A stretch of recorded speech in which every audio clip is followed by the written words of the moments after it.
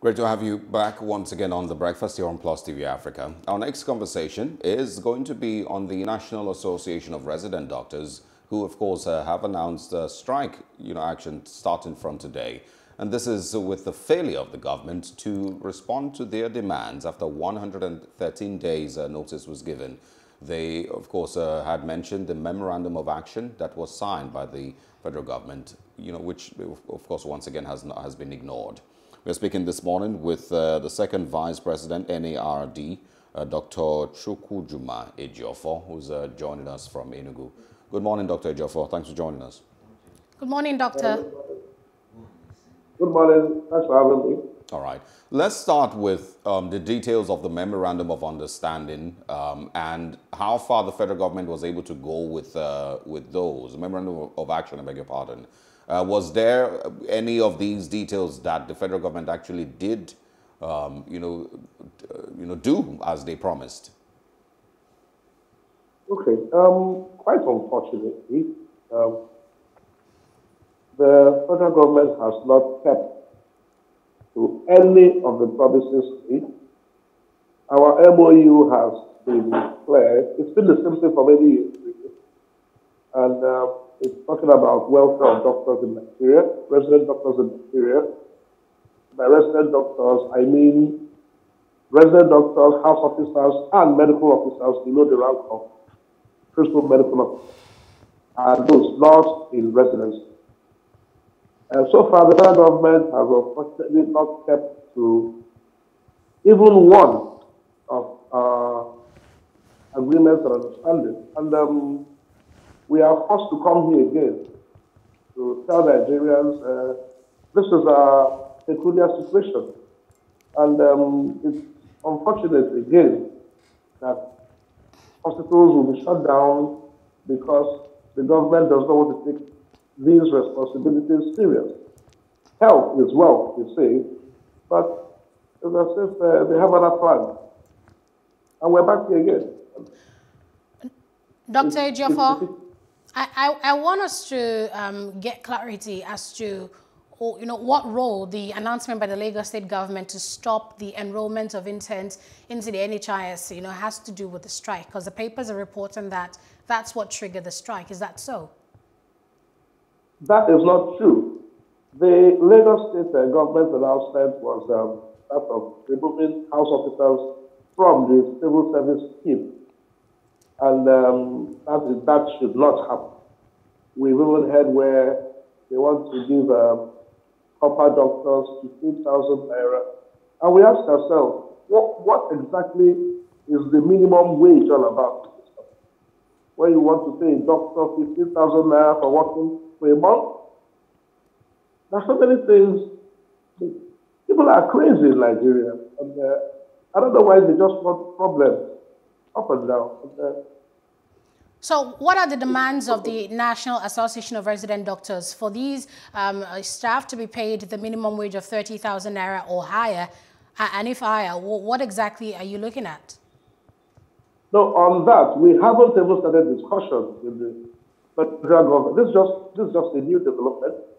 Our demands as an institution called NARD has always been about our welfare, about the medical resident training program, and making sure that the act itself, which is a law in Nigeria, is domesticated.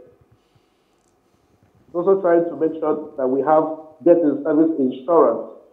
Also trying to upgrade the hazard allowance, which has been 5,000 naira for more than a decade right now.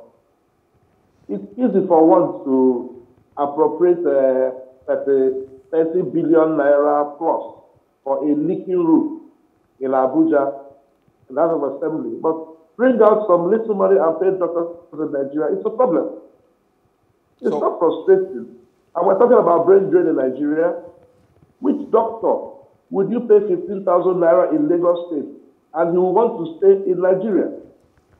We don't have a brain drain anymore. We have a brain storm. And it's so annoying that I know that one day in this country, people will wake up and you will not see doctors in Nigeria. Housemanship is now being offered in the United Kingdom, where after a year of training, they are GMC certified. What business with our young men and women, our young graduates who are doctors, have coming back to Nigeria?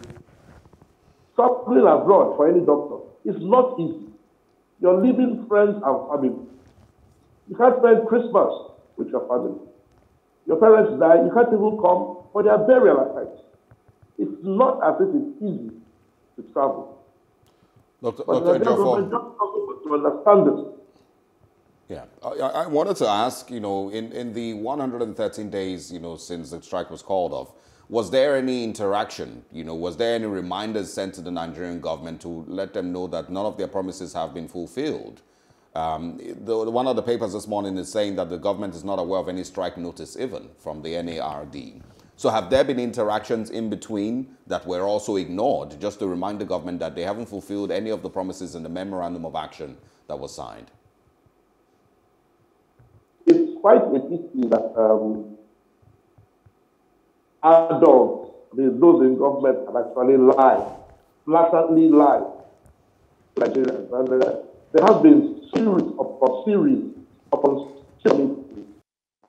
even in attendance the last court, less than 2 weeks, with the president of NARD, the first vice president, and Dr. Chukwujama Ejiofor. And we talked at length,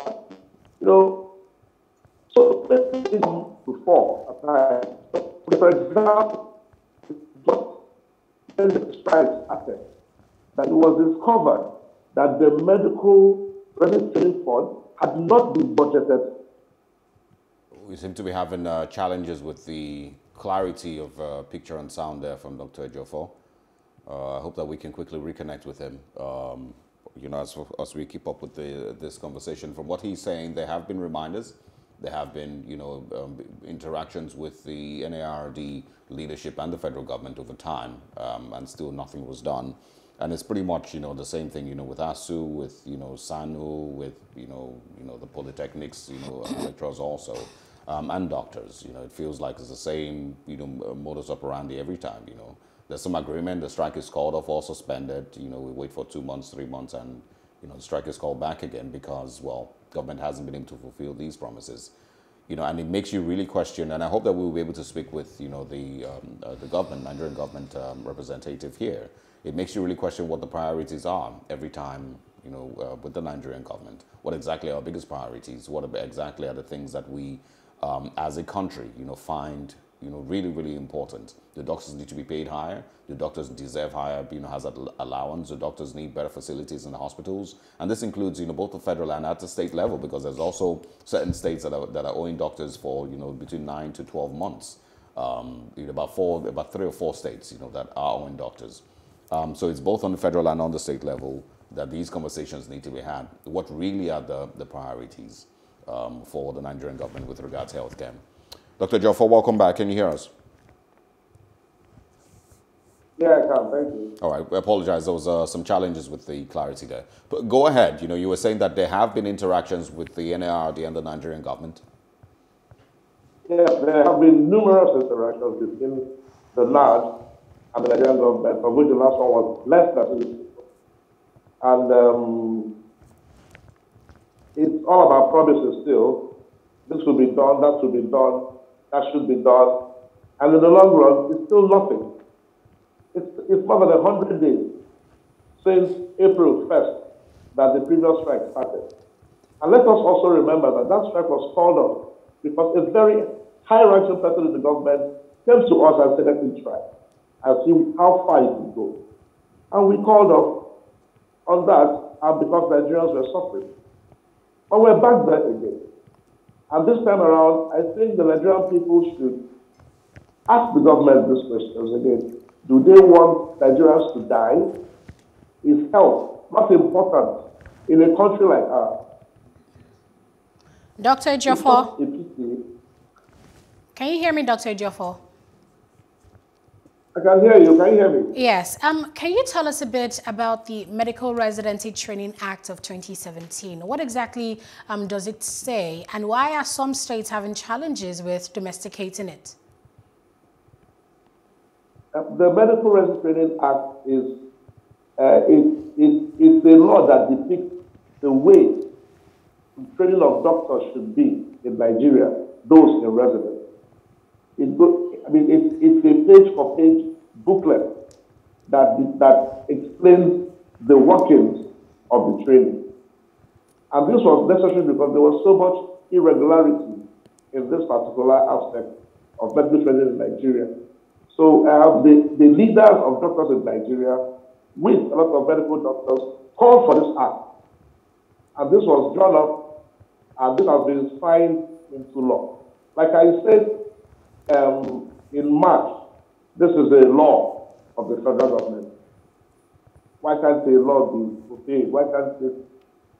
We are at a loss of words at times when you see things go awry and we don't know what next to do, even if it's just a law which is not being obeyed by the same government that signed it into law. Exactly. Dr. Ejiofor, is it that the requirements there, in that act, are too much or, too challenging for the states to implement? Because I'm trying to find out why exactly or what exactly is the challenge with domesticating that act that simply says that resident doctors should be treated better.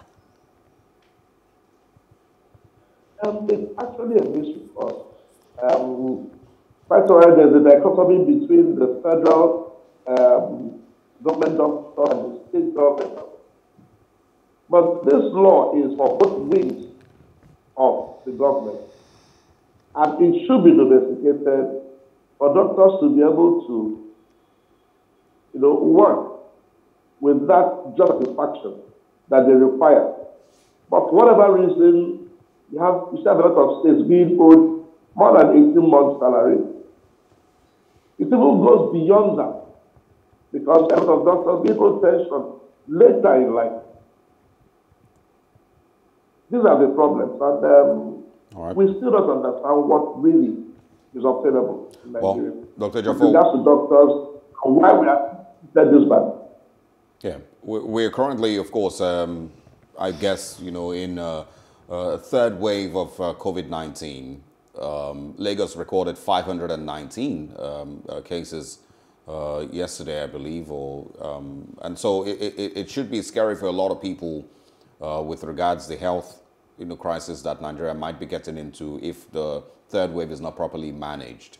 What is the fate of people that might be falling ill this period? Is there any help that they can still get in the hospitals while the resident doctors are on strike? Like I had earlier said, there's no good time for that time. So that's for them. And we are still part of the people, even though we as doctors don't get the best medical attention from our hospital, which we've been crying about for many, many years now. And I think our national leaders need to look at the pledge, the national pledge, and actually read it and imbibe it. You don't come and say, I pledge Nigeria, my country, to be faithful and honest, to serve Nigeria. They are not serving Nigeria. Nigerians are suffering. Doctors are suffering. The people will still suffer. We as doctors, we're still part of the people. Our parents are still part of the people. So it's confusing at times when there's that lack of response and from the government, and we keep wondering why. Is it that do they really want people to die? I don't understand this. Okay. That's where we are right now. This strike is indefinite. It's total, is indefinite. The government is, and it was preventable right from the very start. Right from the very start. Totally preventable. But you see where we are. Okay, so what do you think the doctors might be feeling right now, seeing that they gave ample time, 113 days for the government to take action, but they didn't? So how do you think, the doctors might be taking it? Well, we actually, for me as a person, I can't speak for the other person, but there's that confusion as to what I'm still doing in Nigeria, first of all. But I'm here because I'm patriotic and I want things to work. And the sense of betrayal is just abysmal. And the thought of having our loved ones die because the government has not do the needful is a scary thing. My mother is here in Enugu. She's above 70. If she should contract the COVID now, what happened? Lots of doctors have lost their parents to COVID the last week. It's clear and present danger that the government does not seem to want to understand. Nobody involves critical stakeholders like NARD in policy formation. How can someone say a doctor should earn 15,000 naira in this country? Let's ask ourselves questions. Nigerians should be very angry at this point in time. We are tired of being angry.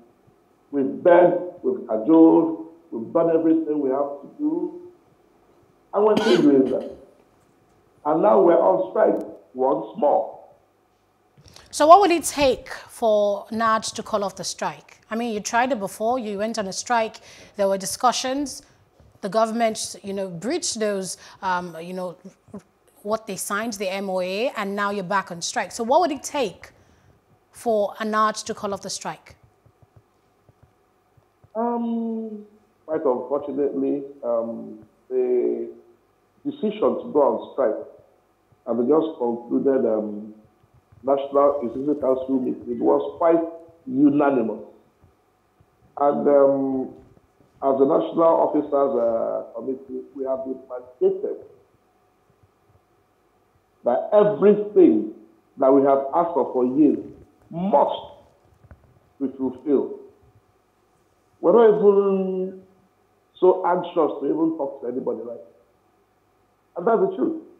Because you say the same thing over and over again to the same people. You cannot do something the same way and expect a different result. It doesn't happen. But Dr. Ejiofor, we understand where you're coming from, but just to also put this in perspective, do you know the people that would suffer? Because we're talking about ordinary Nigerians who are just struggling to live above the poverty line, and the politicians whose attention we're trying to get can afford medical care out of the country. So how do you think this strike will really, affect everyday Nigerians? Well, bear in mind that I am also an everyday Nigerian like you are, and other doctors in this country are also everyday Nigerians like the rest of the people are. It is something that is affecting all of us equally. Nigerians have to speak up. They have to get up. They have to write. They have to go on air. It's not whatever doctors go on strike. They say, you're a doctor, you took an oath. So, yes, we all took oaths. And we said Nigerian pledge every morning. We will learn that as children. Our leader said Nigerian pledge every morning. We're not the only ones that took oaths. Everybody took an oath to make sure this country works. Let everybody put his or her hands down and get this country to work. Health is wealth. Without health, a dead man cannot be asking about salary. A dead man cannot be on TV. We have to fix the health system in this country together. And that is where you have to come out. Even you reporters in the studio, you have to speak up. Everybody has to be on board. Dr. Chukwujama Ejiofor, Second Vice President NARD, thank you so much for your time this morning. Thank you. We hope that there is more conversations and the government actually steps up to the these discussions and takes action where necessary to, of course, prevent further chaos for Nigerians. Thank you very much for your time this morning. Thanks for speaking with us. Thank you very much. Absolutely. And that's where we wrap up the conversation this morning. We hope that we can, of course, bring you further discussions on the APC and, of course, its ward congresses that took place over the weekend in later editions of The Breakfast. For now, it's goodbye. And if you missed out on any of these conversations, remember, it's simply at Plus TV Africa on Facebook, Instagram, and our YouTube channel at Plus TV Africa. And yes, we also have a new YouTube channel. We can't stop saying that until you subscribe. It's at Plus TV Africa Lifestyle. I am Aneta Felix, thanking you for joining us. And I am Osao Gie Ogbonwan.